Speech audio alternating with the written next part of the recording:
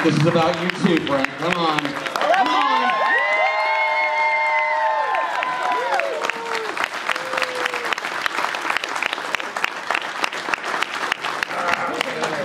Oh, good. They're still on speaking terms. That's awesome. How are you, sir? Doing well, thank you. The pleasure's mine.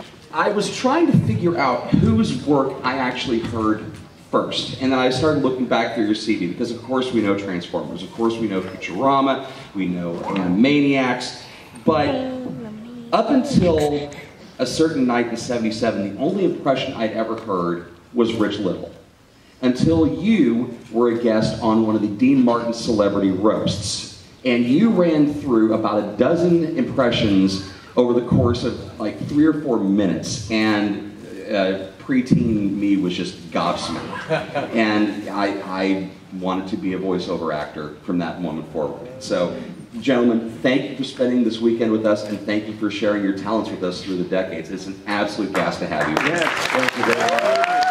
Well, thank you. Thank you all.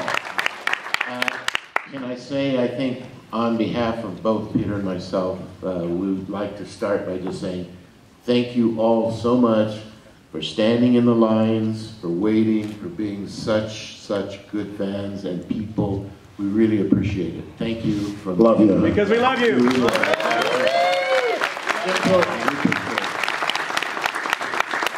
We love you. It's interesting because oh no, wait, no, I'm gonna shut up. No.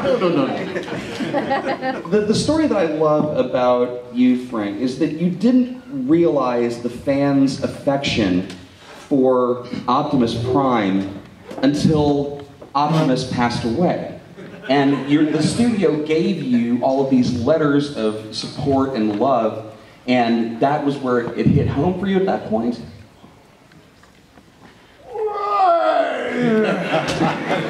Or is that a fabrication because you can't believe anything on the internet? Well, I don't know. I didn't like being put away.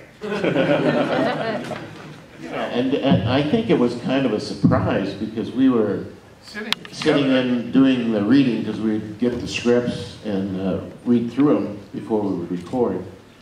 And Peter and I were sitting next to each other, and Peter says to Frank, he said, "Did you read that?" I said, "What?"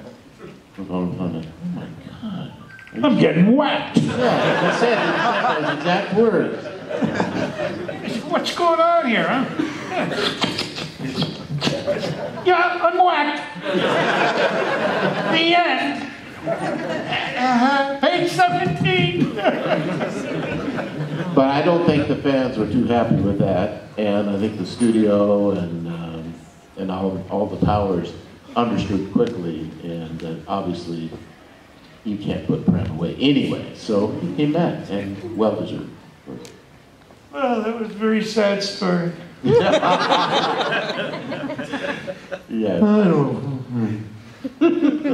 Oh, well, I'm used to it.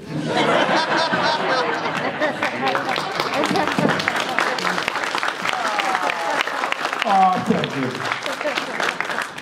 When you work in as many animated titles as both of you have over the course of your careers, was there a character that you thought was going to be that lasting one for you, like Optimus wound up being for you? Because both of you, I mean, from Scooby-Doo, from the Sonny and Cher Hour, to all of the different voiceover work that you do, both animated and live action, was there a character that you said, okay, this is going to be the one. This is going to be the one where their toys are going to outlive me, where everything else is the case? Or was Transformers that first experience for both of you at that point?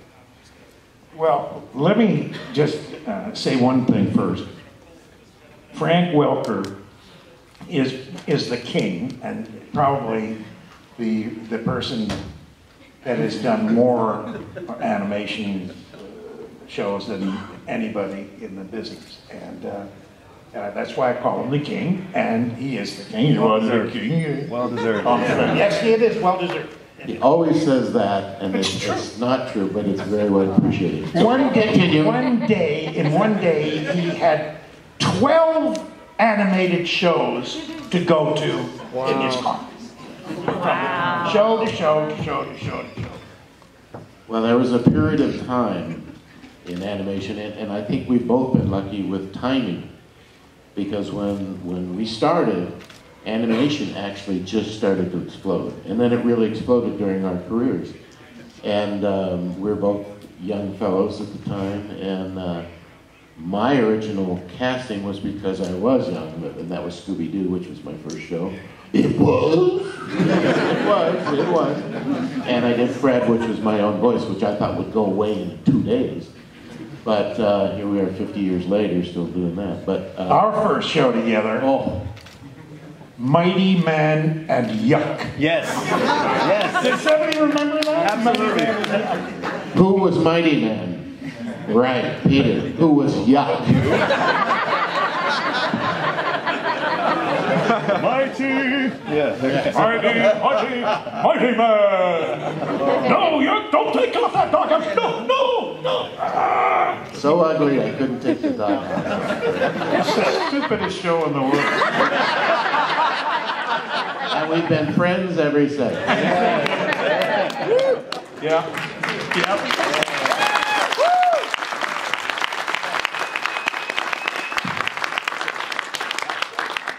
Did the union have the 4-hour rule in place when you were doing it? So technically you made 44 hours worth of pay for a 24-hour day. Well, yeah, back in... Which is about $1.85, I think. You buy a cup of coffee. Do the math. Yeah. When we were doing, like, Transformers, it was still an 8-hour day. And it was a full-on cast of fantastic actors and Wally Burr, the director, and I mean, we worked hard and had a lot of fun, obviously, you know, when you're a family working for 8 hours together. But like Peter and I and others, you start having all these other shows to do. In the middle of the show, you go, all right, anybody have to leave? And 2 or 3 of us put up our hands. Of course, my hand was always up, so I had to go somewhere and back and forth. And Peter would look at me, again? Yeah. But it was during, I think, that period of time where it switched to 4 hours, and that made it a lot easier on people, because, you know, you can do a show, in our opinion, you can do a show in 2-4 hours or less if you have to. But not with Wally Burr. Yeah, Wally Burr, and that's the reason the shows were so good, is because Wally took his time, and when we did layers of sound, he would have 4 or 5 layers. Yeah. And so you would, you know, you were a soldier, you had to grunt, or you had to shoot a gun, or you had to get wounded, or you had to scream, you know, and attack. So you would do that, and that would be level number 1. And she said, all right, now we're going to do level number 2. So remember now, you don't use the same voice, all right? Rolling. Okay, half an hour. So now we're going to do level number 3. Oh, gosh. All right, now we're going to do level number 4. Excuse me, Wally. I've got a recording at 5 o'clock this afternoon. I don't think I should be doing level number 5. All right, well, Peter, you can go. Liar, that's all fine. All right, throw them up. Who's got it first? Right here. With the reboot of Animaniacs and the new Aladdin movie coming out, will you be reprising any of your roles? I'm glad to say yes. In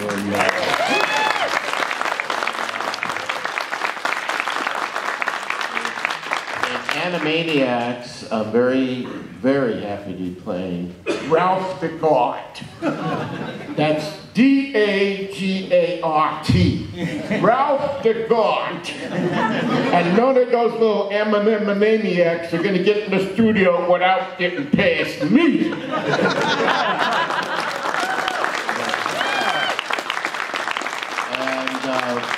I I was very excited. I thought I was going to be the studio chief, which I was before. Was Mr. Potts. Head of the studio, I'm Mr. Potts. I've been replaced by a woman. So there's fairness in animation, see? So Ralph Degard is going to cause trouble. And then in Aladdin, which is coming out, I will be doing The Cave of Wonders.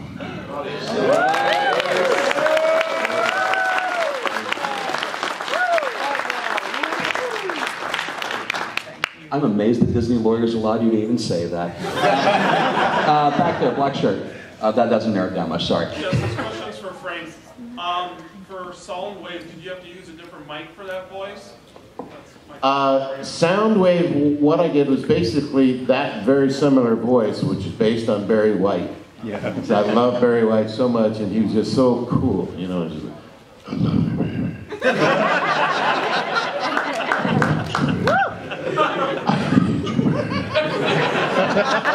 Boy. So good. So for Soundwave, these are secrets. So for Soundwave, it was just talking monotone. My liege. Well, that was almost monotone. But... My liege, I report on duty. We have Autobots in the vicinity. I report. And then Scott Browning, who was our engineer at the time, used, I think it was called a vocoder or some electronic modulator, and took that voice and moved it up and down and all around. So I go, but I just thought as Barry White.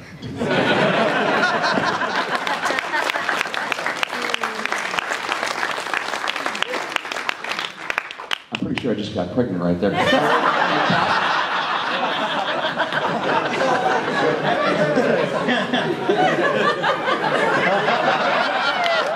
Watch out. My lawyer will be in touch. During cast recordings, do you have any fond memories or stories with Chris Latta, who did like on G.I. Joe or Cobra Commander or Starscream on Transformers? I don't know if you sat with him and actually recorded with him at the same time, if it was full cast or if you did individual, but if you have any stories, that might be cool. Chris Latta, a very intense performer. And my memories of Chris, who passed away several years ago, one of the most vivid memories I have of Chris is when he was playing Starscream. Yeah. He had a particular episode where he was saying a lot of words, and there was always intense. And Chris would have beads of sweat, literally. His hair would be soaking wet. The sweat would be rolling off his face, dripping on his shirt. His underarms would be soaking wet. That's how much he put into his character. You'd sit there, and I would just go, holy shit. Man, this guy's gonna have a heart attack. Yeah, and he was a big guy. And so everything he did, as Peter said, was so intense. And even sometimes, like, if you worked next to him, you wanted to have a little piece of cellophane. There was a lot of...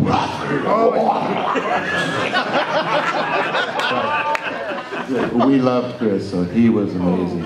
What a talent. Right here in the cheap seats.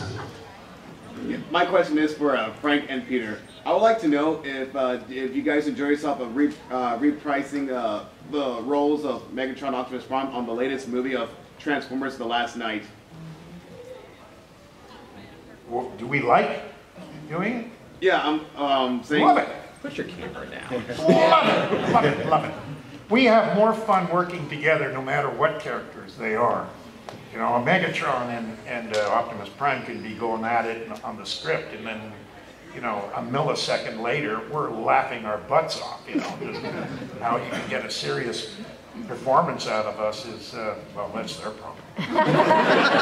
Remember too, when we did this last feature, of course, I obviously loved it because I came from Galvatron back into Megatron.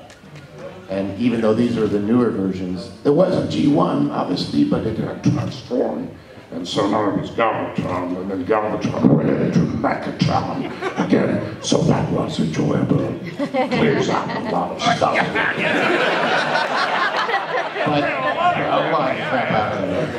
But Peter and I were in the studio actually together, and we were doing, I guess, promos for it or something. Oh, no, you were just finishing, and I was coming in, and Michael Bay said, hey, why don't we get the guys together and we'll film a couple of promos. You guys want to do some stuff? So we were in there together. We were talking, and we're doing it, and he, cut! Get out! Get out! Get out! Get out! He made us leave. We were having too much fun, remember? I was singing and doing a song, and he was going, guys, cut! Get out! It's Hollywood. You never know. There's somebody there who could discover you. Be on your toes. Go ahead. What's your question, young man? Great, me? I just asked my question. Great honor to finally meet such living legend of the voice acting industry. And I'd like to know, what would you say is your personal favorite Transformers film to do? Your favorite Transformer property, either film or episode to do, if there was one that stands out from the 18 million episodes you guys had. No, nothing really stands out as being they were all, fun to do. And I can't remember anything crazy going on in the studios back in those days. But we used to all work together. And there'd be 10 microphones lined up in a row facing the glass panel with the director on the other side and whoever, writers or whoever else was there. And it was always fun. Somebody said once, if you do something in your life that you love, you'll never work a day the rest of your life, And here we are, maybe 10 guys all in a row, and some of us, having more fun than we should, but just like we are here. And every one of us, just enjoying what we did, and the camaraderie and the sense of feeling in the room was always very profound. And, we cared, and sometimes we were overawed by the performances of individuals, and we just go, wow, where did that come from? We'd have those moments as well. And with this guy, it was constant. Constant. We have sometimes guests. Constant. I wouldn't say. Well, constant's a good word. I'm trying to tell you, it was constant. Oh, it wasn't even watching. Oh, watching. Last night I dreamed I was in the Miss America contest. oh, gee, who was you, Breakpot?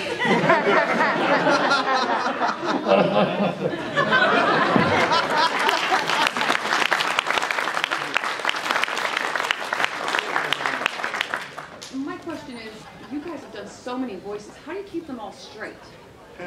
Well, they're all running around in our minds. They're loose. I could tell you, oh man, there was even in our voice recordings yesterday.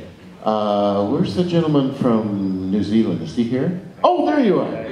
And he actually brought his phone for a reference for me because I had some really old Transformers and Autobots that actually I hadn't heard. And I said, oh, I'm not really sure on Trailbreaker. And he said, I've got these ones. There you go, get it right. Right? Stand up all the way from New Zealand.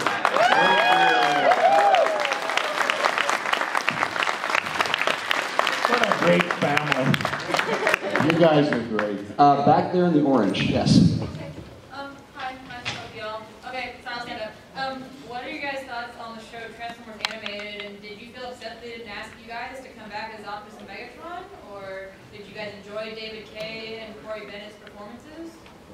Next.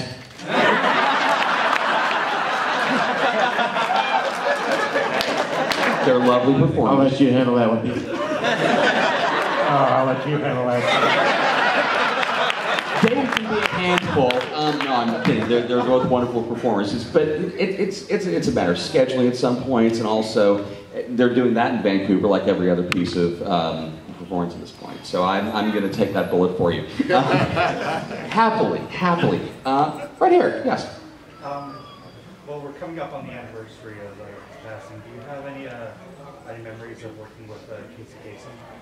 The question was about Casey Kasem on the anniversary of his lateness. Yeah, Casey obviously left us way too early. I met Casey so many years ago, and we were very good friends. I think I may have met Casey even before Peter, and he was a young man, as I was in those days, and he was very friendly, outgoing. He was into radio, not quite as heavy as he got to be even, but he was already in radio. And he kind of took me under his wing, you know, since like Scooby was my first show, and we actually were auditioning for the parts that we wanted. He wanted actually to do Freddie, and I wanted to do Shaggy. And so we had discussions about that. It was really interesting. You know, he was pulling for me, and I was pulling for him. When we got the job together, I mean, and he was, you know, basically a pretty big star already. And I was just, you know, kid on the block making noises and parking cars incorrectly. Sorry, I thought you had a Volkswagen. Oh, yeah, Volvo. Okay, I'll bring it. I park cars at parties.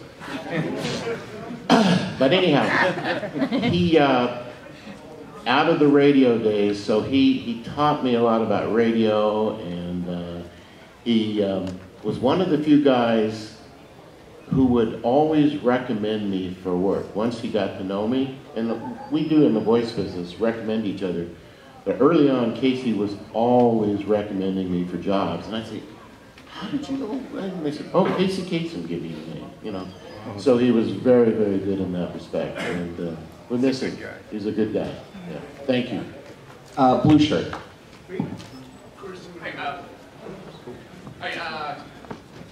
Scott, sorry. I was just like, my shirt's blue, and then I'm like,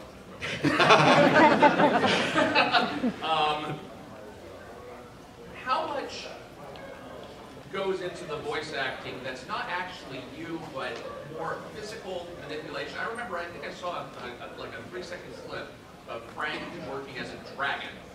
And when he was doing the roaring or what have you, he was kind of moving his voice around, you know, kind of grabbing his neck.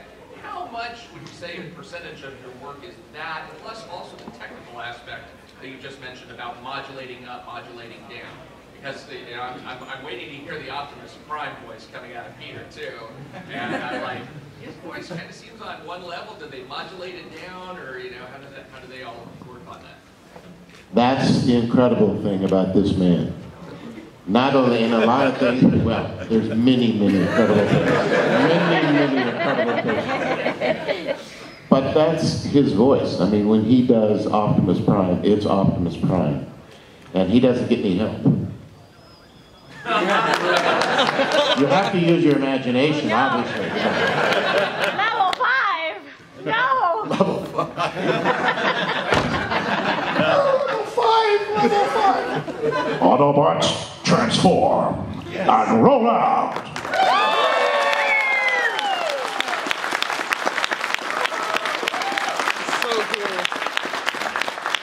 Who needs modulation?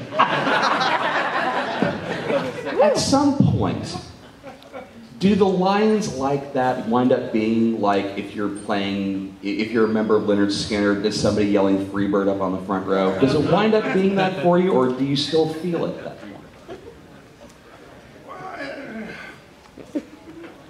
I don't know. I don't know how to answer that, because there's so many lines that are iconic on their own, you know, and they mean something. But over time, they take on a life of their own, and they mean so much to people. Yeah, and see, yeah. One shall stand, one shall fall.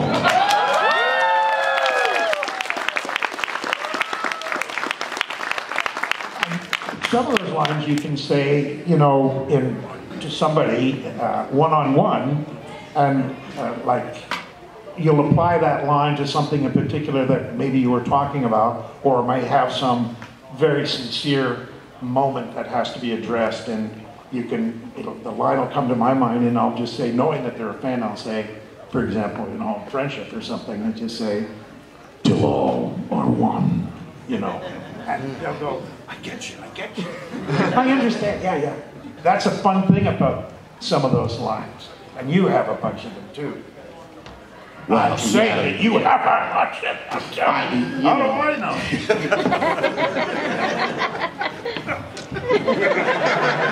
You took the words right out of my mouth. I have no more words. I will just say, Mr. Optimus Prime, why throw your life away so recklessly?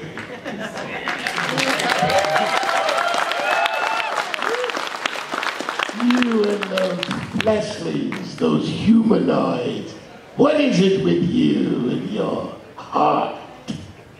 Megatron, you have never been right. Even when we were kids. Your toys were always better than mine.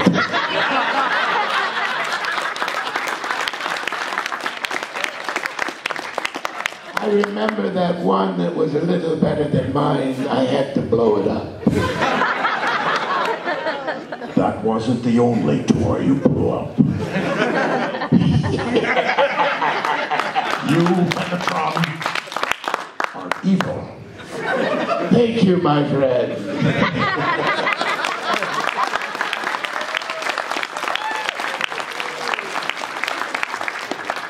I was always wondering for decades now, Mr. Welker, when you got the script for Mars Attacks and you saw that every line was ack. Did you go, I've made it? Yeah, this is written for me. That kind of dialogue. Yeah, that was a very interesting thing, and then trying to make sense out of that was crazy. Yeah. You made it work. Yeah, thank you. It was awesome. Yeah, right here.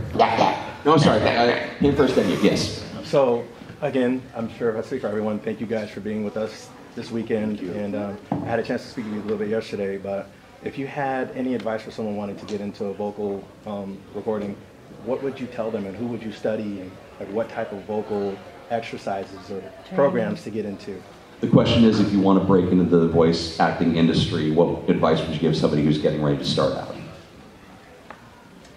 Well, the first thing, and something that I missed early in my career, because I spent too much time being a juvenile delinquent, but is to read.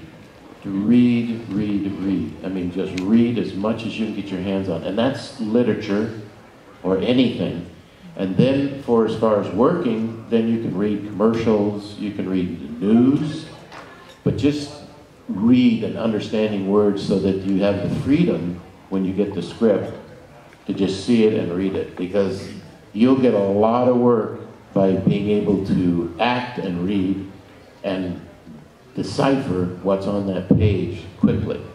Because there's some people that were really good actors but had trouble reading, and so when you read and you're stumbling and having problems, then the people in the booth think, well, you can't act. Boom.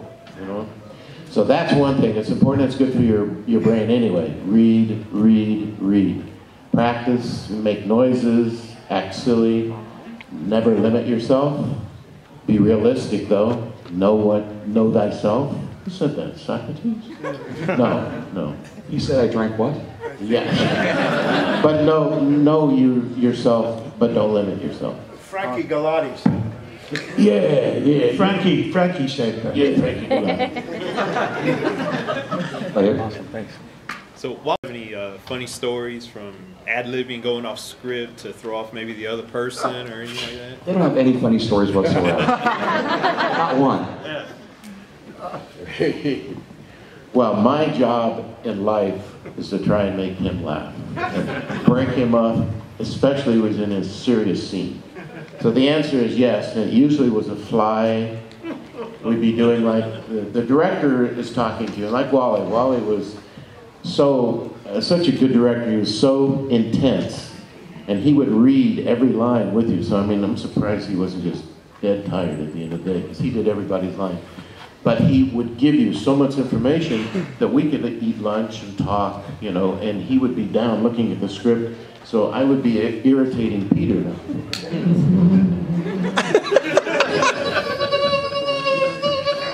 And then I'd have him going, and so then when he click on the line, all right, stand by to roll out.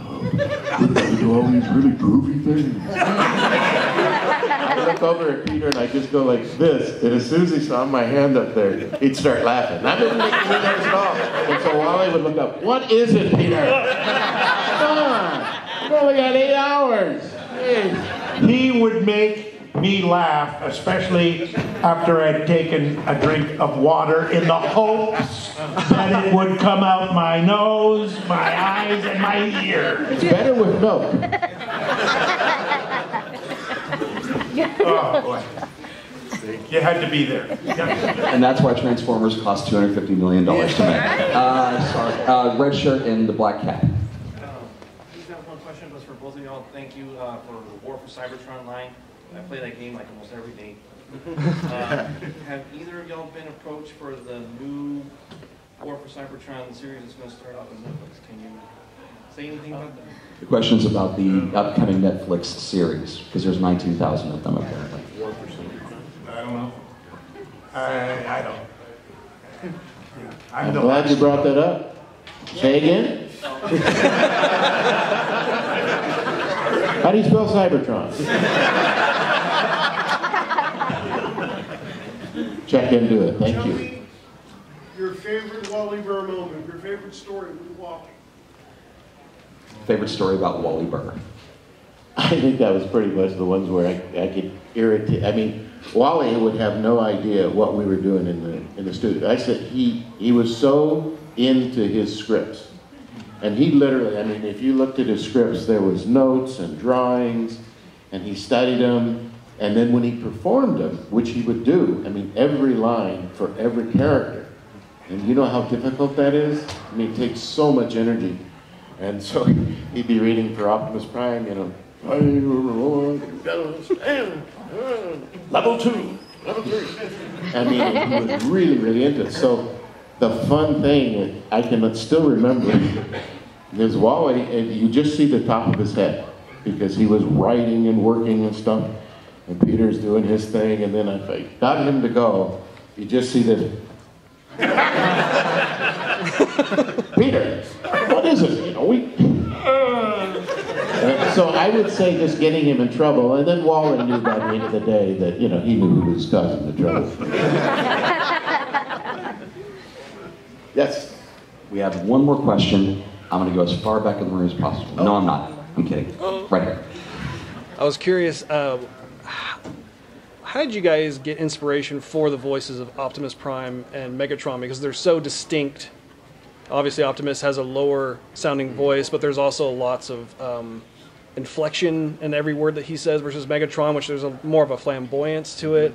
Was that something that Wally worked with the two of you on, or did you guys come up with that sound yourself? The question is the inspiration for developing the distinct character voices for Optimus and Megatron. Well, I'm going to go first because his story is very, very, very cool and important to hear. My side of it was that, again, Wally at this period of time was doing like 10 different shows. He was so busy. And so there was all of these characters in Transformers. And when we got to call the audition, there was just a table full of drawings.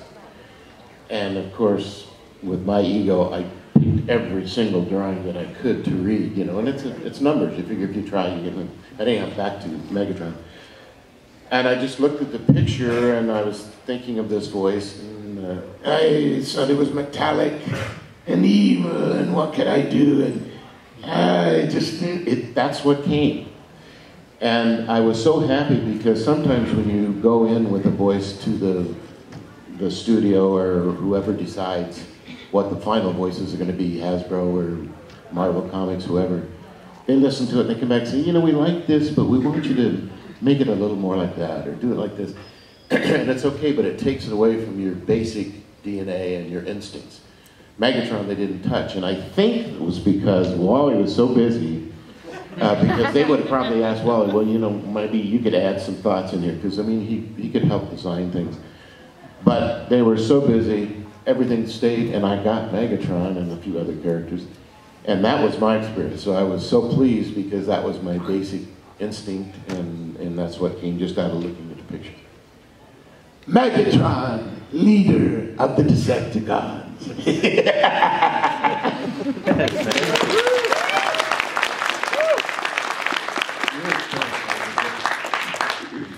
Well, mine is pointed in another direction in a sense because my brother Larry was my mentor and my inspiration, and he was Optimus Prime as far as I was concerned. And it was on the day that I auditioned for the role, I was on my way to the voice caster, and he asked me where I was going. We were sharing an apartment at the time in Burbank, California, and he said, Peter, where are you going? I said, I'm going to go audition for as a truck. He said, truck, yeah. Well, no, Larry, but the truck is a hero truck. I mean, he's a big semi-truck, and he's supposed to be a hero. And he looked at me and said, because this is my brother Larry, taller by 6 inches, 13 months older, former captain in the Marine Corps, fought in Vietnam, Bronze Star with V cluster, a couple of Purple Hearts thrown in for heavy wounds. And he says, Peter, if you're gonna be a hero, be a real hero. Don't go yelling and screaming like a Hollywood phony, pretending you're a tough guy. Be strong enough to be gentle. Don't be you know what I mean. He said, just be real. Have compassion and strength, and don't yell. He said, okay, Lynn. I got to the audition, I looked at the picture, and there was a truck, and there was the transformation of this hero. And so I got inside, and I had the page in front of me, and it says, my name is Optimus Prime. I should have been able to say, my name is Larry Cullen. You know, and it just came out, and that's what I did.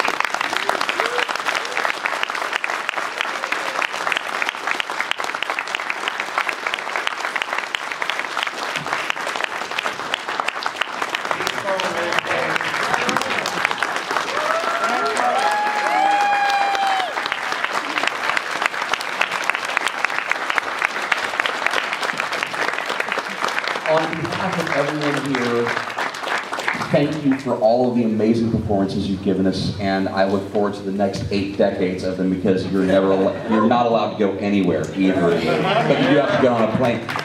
Frank and Peter, ladies and gentlemen.